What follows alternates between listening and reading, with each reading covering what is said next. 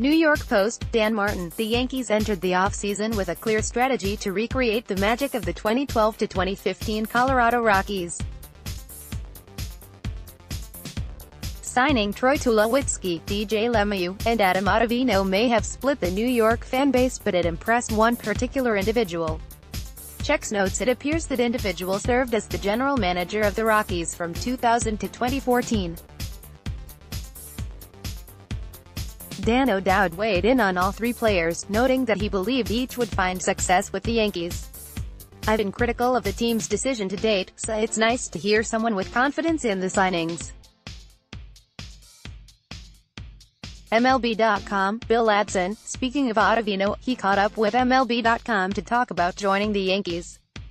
The right-hander has a deep interest in the game, and he shared his thoughts on a variety of topics, including the current team, growing up in New York, and of course that photo with David Cone. Ottavino should quickly become a fan favorite.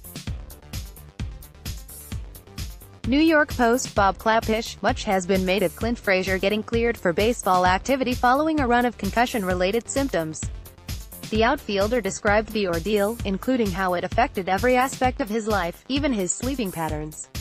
"Concussions are no joke, and Frazier hammers that home. It's so great that he's healthy.